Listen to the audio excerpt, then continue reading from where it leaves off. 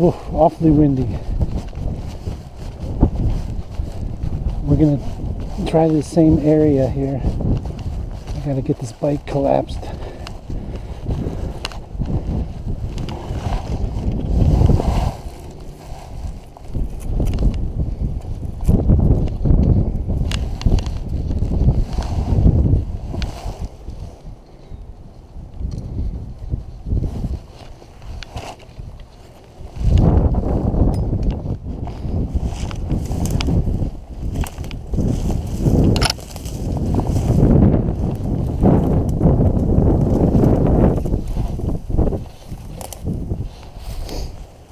Sit right down here.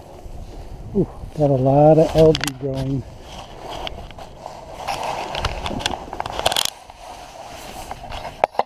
Look at all that algae. That could very well foul up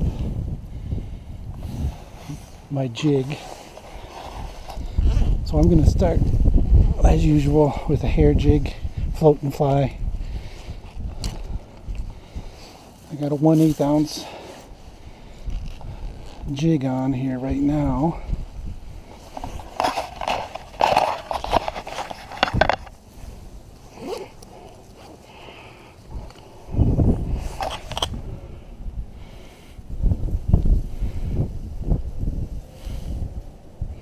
Mm, 47 degrees surface temps. That's pretty darn good. And there goes the carp already. The carp are already jumping. A lot of carp in this pond. If you ask me, I think too many carp. They need to be thinned out. I gotta come here and do a little carp fishing. I just oftentimes probably don't have the time to do that.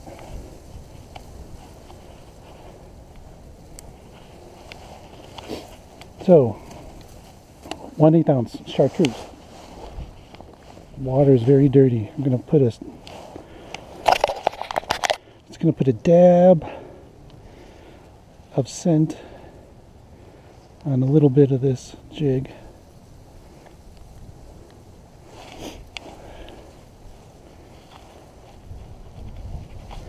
And there goes the carp again, jumping around.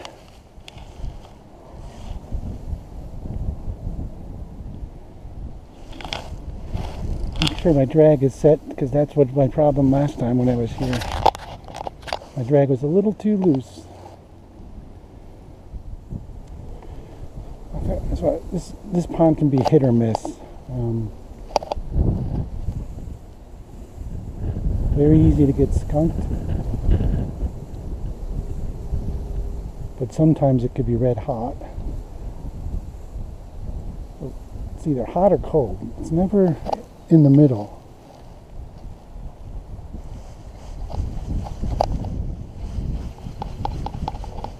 Okay, let's throw it one more time over the rocks.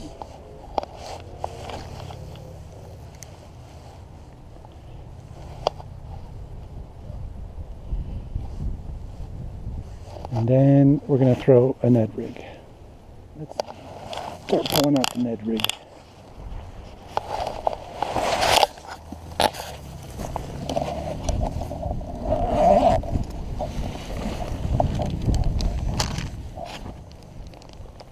Okay, what to do?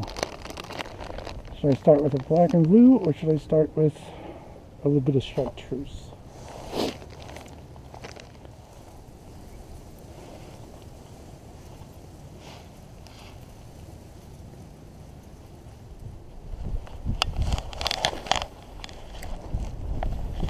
Oh, nice job, Michael.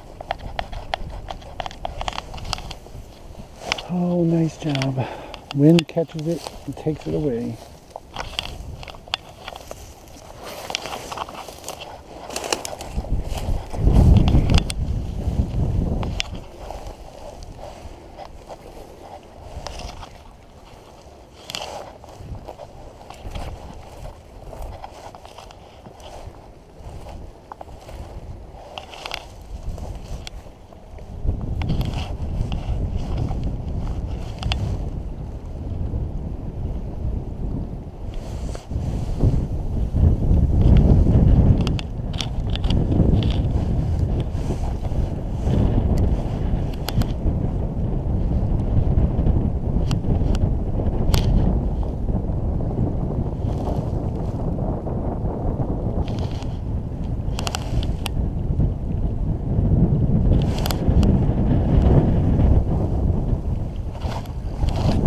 There he goes. I saw him.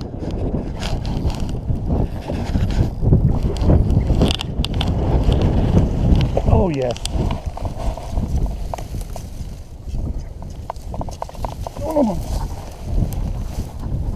Oh, oh, I saw him come in.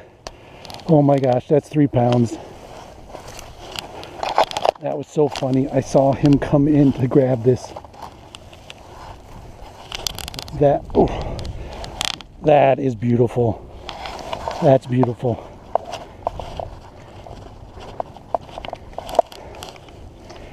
It's got to be 3 pounds.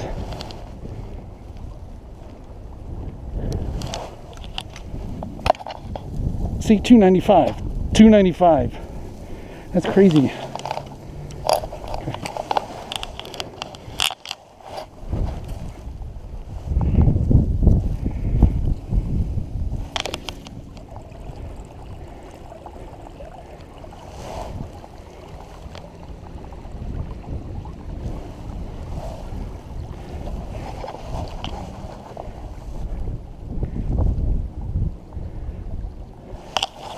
Okay, 295, at least 18 inches. Beautiful.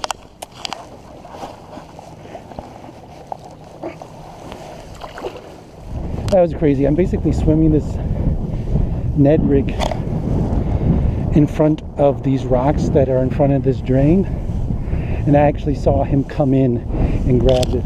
Hopefully it's clear on the video, but